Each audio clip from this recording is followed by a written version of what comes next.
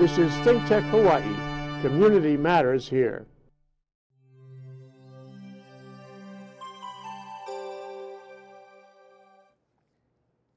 Aloha, I'm Marsha Joyner, and we are navigating the journey.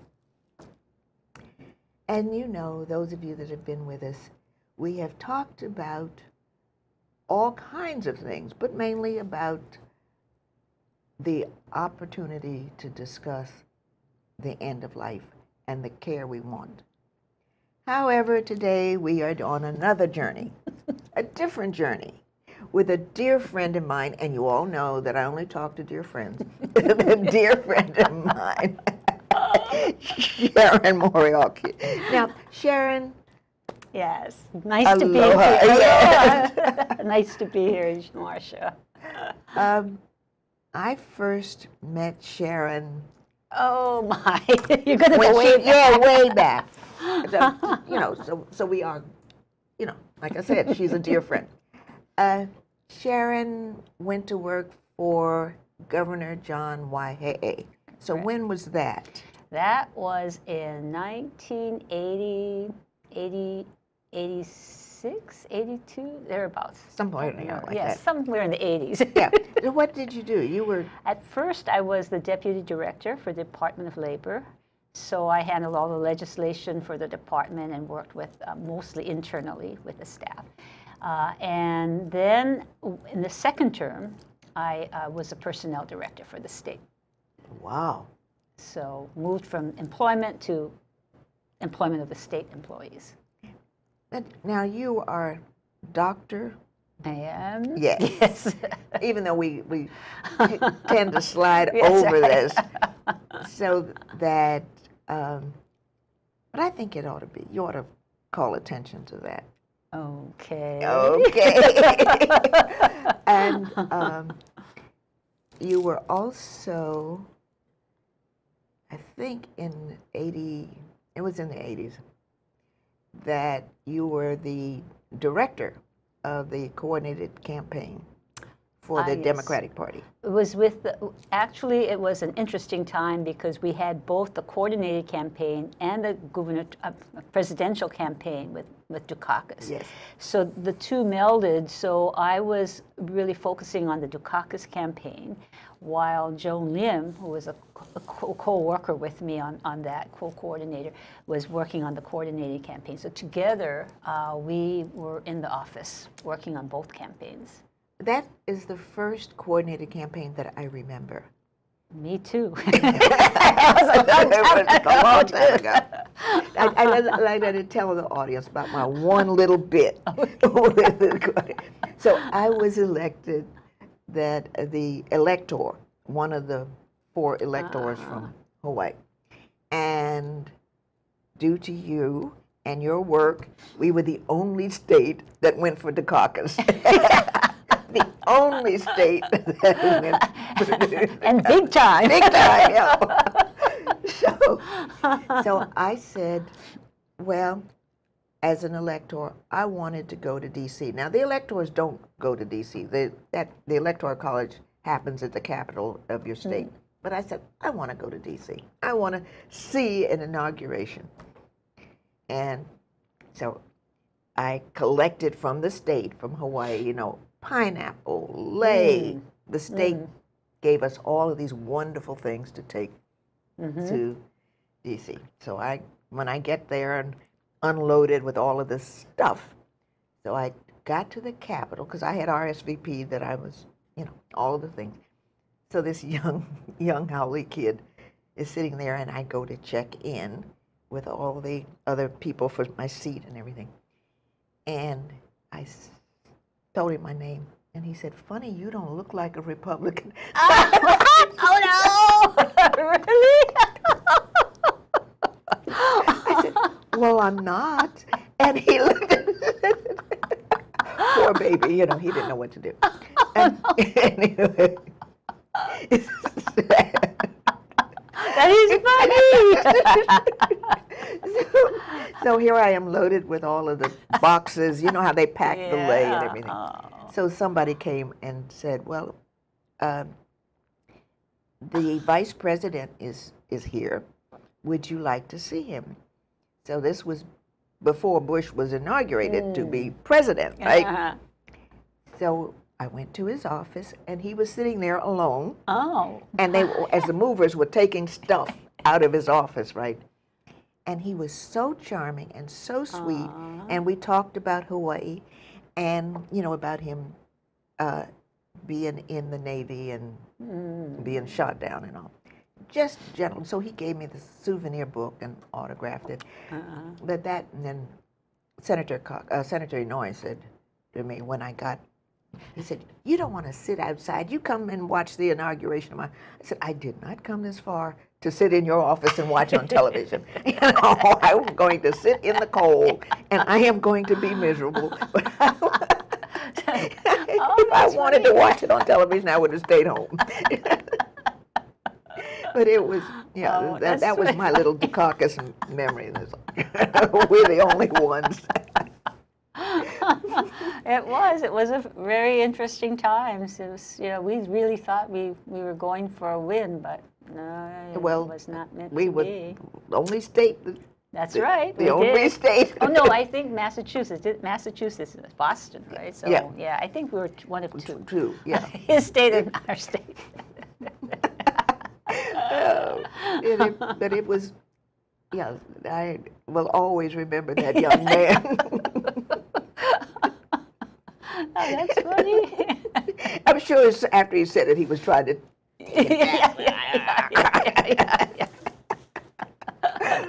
So, tell us now all about you since that time.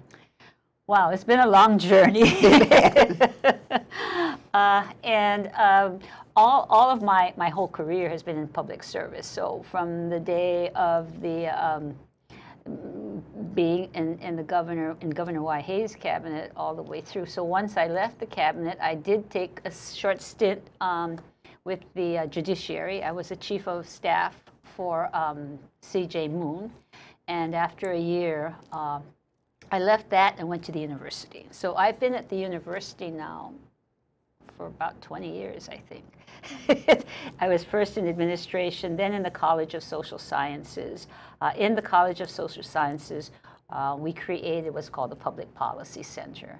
And at that center, it was meant to enhance the community life and the collaboration between town and gown, which really doesn't happen too often at the university. And so it was moving the university to the community, community to the university. So a number of programs were meant to pull together, like the Energy Policy Forum on which Jay sits. It was to create a more collaborative way of operating and for state government to come up with policies that were much more meaningful to the community. Say that again. Community, gown to community, town and gown. So town was like the downtown, and gown is like the gown, you know, academics, and coming together with that. Because too often they say ivory tower, you know, you stick in at the gown level. And this idea was really generated from my previous dean, Dick Dumanowski, who really wanted to create something that the university would be a real present member of the community and improve the community. Does that include legislation? It does. So a lot of work that I've done has been with the legislature. So I go to session each year looking at, well, my area of interest has been sustainability, clean energy, and so that's where my space is when I go to the legislature, although community development is important. Now, what do you mean community development? What else? What does that look like? So we work with communities. For example, we develop projects. So I will write a grant, or I will bring communities together and see what they need. And if we have university resources that I can tap for free, I'll try to do that. But it's really creating, empowering communities to do what they need to do to get what they need to have done. So one project, for example, way back was trying to get students to learn about the environment. So I got a small grant from Hawaii Community Foundation to teach students about the streams and clean the streams and water quality, and worked with teachers at 2 elementary schools, a middle school, and a high school. And we got money enough to take students all the way up to the Ahupua and come down and teach the teachers the kind of resources we had at the Board of Water Supply. What is the Department of Water Supply? Water Supply. Yeah. This old name dates me. And Department of Health, and really teach them how do you test for water quality. And we took 200 students up to the top of Punch Bowl, and they could see the whole Ahupua. And you know, when we took them up, this was the thing: they had never been outside their little Makiki Stream area. Of course. and there, you could hear it pin drop. They were so in awe of what they could see, you know, down the valley into the ocean. Not just them, but anybody that goes up there. It is. Yeah. It is just It really incredible. It's breathtaking. It is. Yeah. And this is why I'm running too, because I want to keep it that way and not have us forget that this is paradise. This is something that we really should be protecting. It should be. Yeah. Now, you are running for what office? Senate District 12. That covers, it's a big district. Covers Waikiki, Ala Moana, Makali, Mo'ili'ili, and Kaka'ako. That is big. It's the whole urban expanse. Yes. So tell me, what do you think of this new Kaka'ako? How much time we have on this show? When you drive through it, as an old timer, I've watched this change and change and change, and it's like, I know. Well, you know, it all started in Kaka'ako for me. I've been there for about 10 years. When we first moved in, it really was not developed. And it could have been done. We have a plan. Governor Ariyoshi, actually, during his term, created what was called the Community Development District. So Kaka'ako is one of those 600 acres in the downtown area that was to be meeting the highest and best needs of our people. So helping to develop affordable housing so that people working downtown, people working in Waikiki would have a house or at least a condo or an apartment building to live in. And it would be mixed use, mixed density, so it would be a community, parks and open space. Well, that plan existed, and during the Abercrombie administration, I guess they wanted to push building, so a lot of the development came up, and that's when I got involved, was that they were building, but they weren't building according to the rules. They were getting what was called modifications, and it was going through, and the community was kind of left in the dust. And that's when we said, you know, we've got to make changes here because it's not kind of Hawaii we want. So, well, now, way, you know Lillian Hong? yeah. The little people. Yes. One day I saw her, I was over at another station, and I saw her in the corner. She was mad as a hornet. And she said, little people. And I said, well, what is the problem? I am going to get that Mayor Harris. I am going to do this. I said, what happened? Well, the street that she had the jewelry store on. Is that the Bulbouts? No, this was long before that. This was during the Harris administration. And they had taken that street that she had her jewelry store on and got rid of all those little vendors. And she was so mad. So I said, well, would you come on my show and talk about it? Because I knew nothing about what was going on in Kaka'ako. She said, oh, yes. And she was just going to get the mayor for the little people. They are tearing up Kaka'ako, and he doesn't know what he's doing. And she went on and on. Well, she's run for mayor every year since then for the little people. But that was the beginning of the change of Kaka'ako. And because of her, I have really paid attention and watched as it has changed and changed and changed. Yeah. And we, of course, on the news, we see people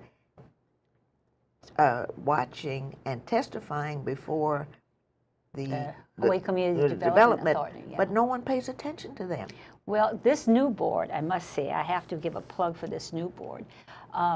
They're wonderful. It is one of the best boards, I keep saying, in the state. And all boards should be like that. They have professional people on the board, people committed to the community. So when we testify now, unlike the old board, Right. we can actually be heard. And they ask questions and they deliberate. And when they make decisions, and this is what I love, when they make decisions, each person will stand up for their decision. They'll say, I'm voting for this because, I'm voting against this because, or I have reservations because. And so it's very transparent. And so why can't we have a law that says Yes, all boards boards. must do this? Everybody should be working this way. Well, you know, we have to take a break.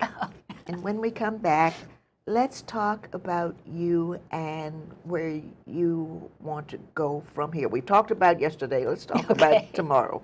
Okay? Okay, sounds good. We'll be right back. This is ThinkTech Hawaii, raising public awareness. Freedom. Is it a feeling? Is it a place? Is it an idea? At DiveHeart, we believe freedom is all of these and more, regardless of your ability.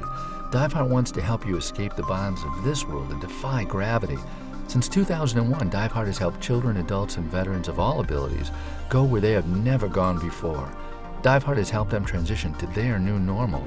Search diveheart.org and share our mission with others, and in the process help people of all abilities imagine the possibilities in their lives.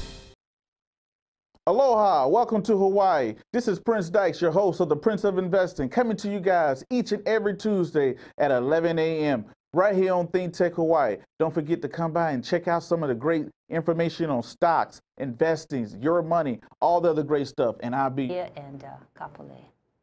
We're back. I'm Marsha, and we are visiting with my dear friend, Sharon for Senate. Correct. Yes. So tell us, Sharon, where we go, where do you see going from here? Well, Why is it that you, after all these years, have decided to run for Senate? Where do you see this going? Well, you know, as I said earlier, my whole career has been in public service. Right. It's been in administration. It's been at the university studying policies and putting policies together and relying on people in the policy-making arena to take it forward. And quite frankly, over the last 10 years, I haven't seen it's not improving to my liking. Right.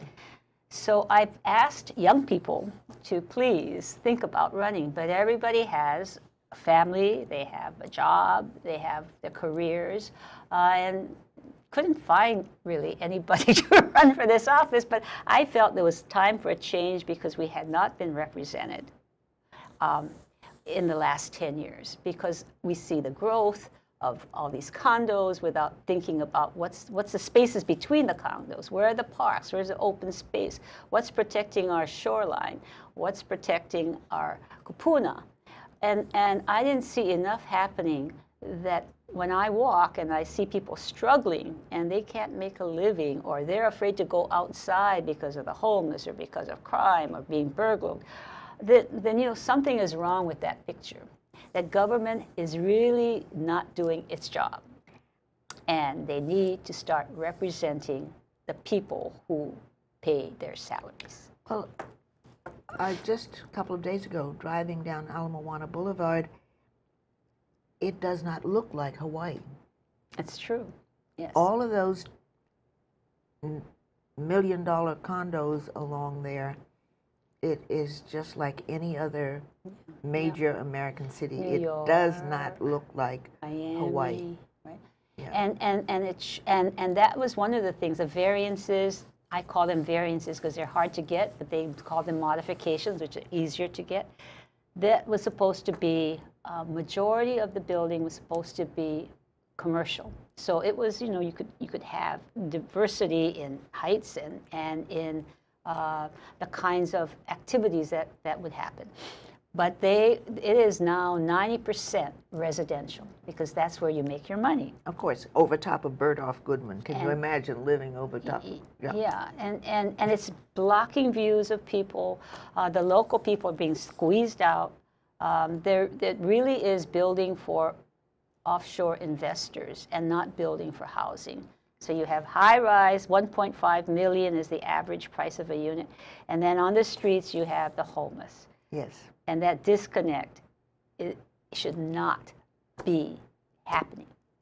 I think that we will rue the day when that happened because we are growing a generation of terrorists.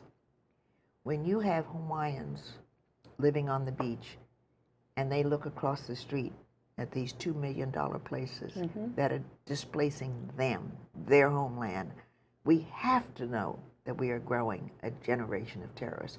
This will come back anger to haunt us. is just boiling. It's Yes. ready to erupt.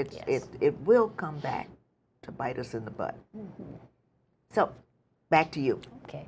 So what I'd like to see is that funds actually go to serve the people now instead of, okay, I believe in rail. I think that there was a way in which we couldn't just get more and more cars and be so congested that there needed to connect our whole island.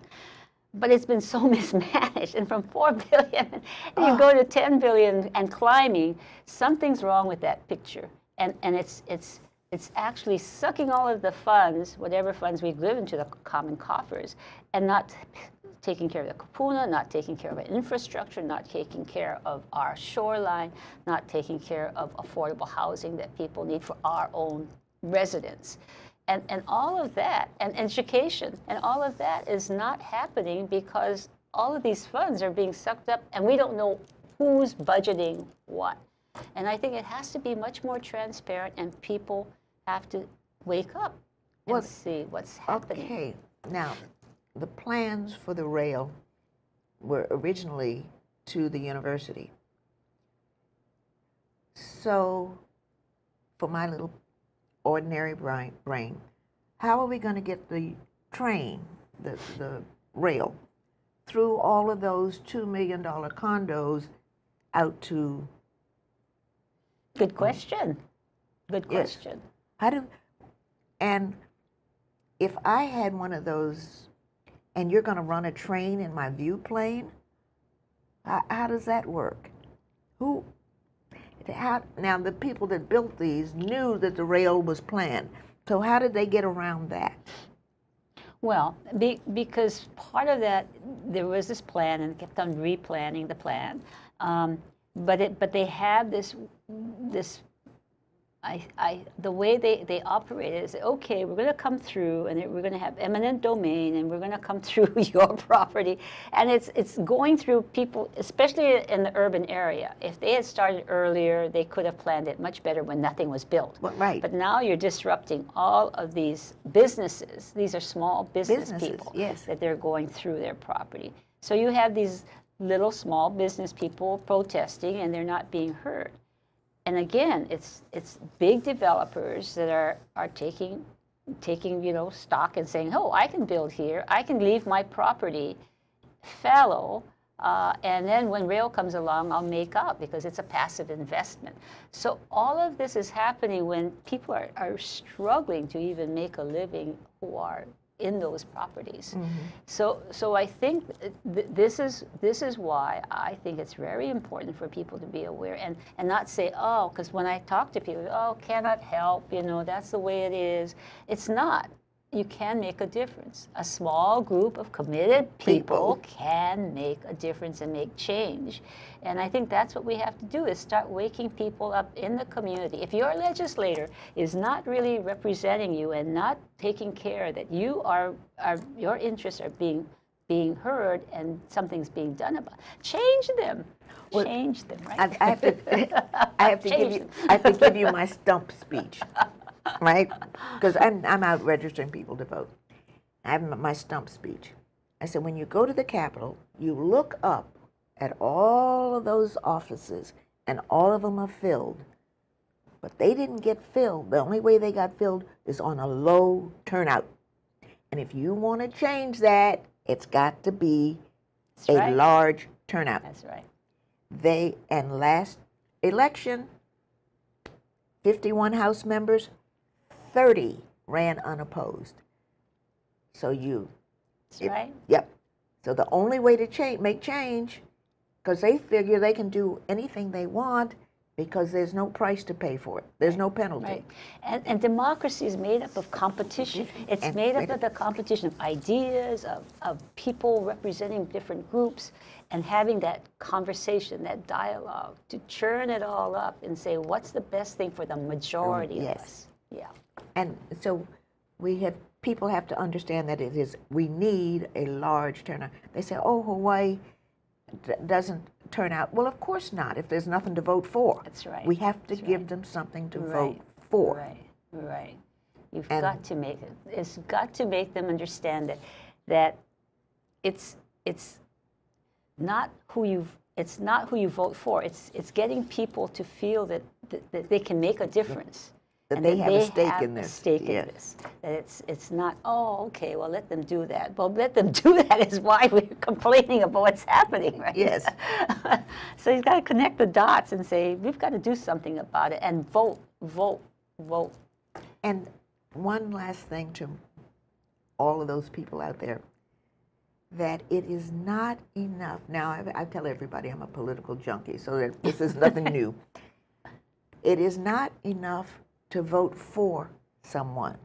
Okay, now that you voted for them, you got to put your foot in their butt. That's right. Let them know, That's right. I own you. That's right. I donated to you. I voted for you. I held signs for That's you. right. I expect this, this, and this from That's you. right. That's right. And I think that's what's not happening is that we're not being held accountable. Yes. No. Yes. And we have to. When we watch the legislature, you know they are not being held accountable. Yeah. That's very important. Yes. Yeah.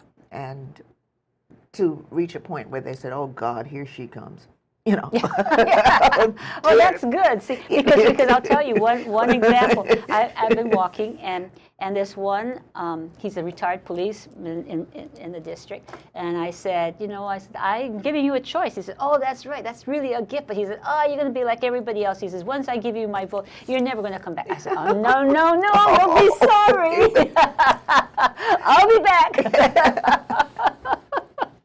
So yeah, I think you got to build the relationships within the community so that they feel that I have a phone call away to you, Yes. and I have complaints, and I want to see some action, and you report back. Yes. You know. Yeah. So, yeah.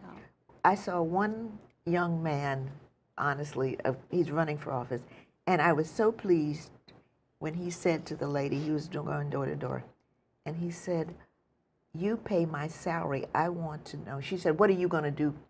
And he said, "No, you pay my salary. I that's want to great. know what you want me to do." That's great. And I thought, that's a Yeah. great young man. We That's a should good- train more of those young Yeah. people. Well, we are out of time. But you will come back and I visit will. with us I again. know, my dear friend. We will. And we will see you again soon. Aloha. Thank you. Aloha. Thank you for inviting me, Marsha. Enjoyed it.